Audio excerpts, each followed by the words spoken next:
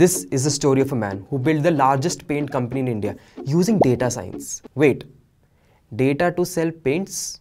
How? In 1970, this company bought India's first supercomputer and started to collect data very early on. This man was way ahead of his time.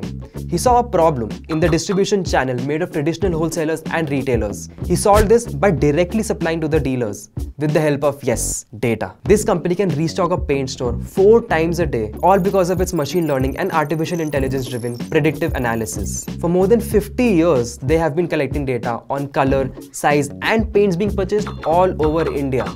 They know exactly in which city, what location, what color of paint would be required with 90% accuracy. Can you imagine that? And today this is one of the biggest data science companies in India. This is the genius of Champaklal Chowksi, founder of Asian Paints.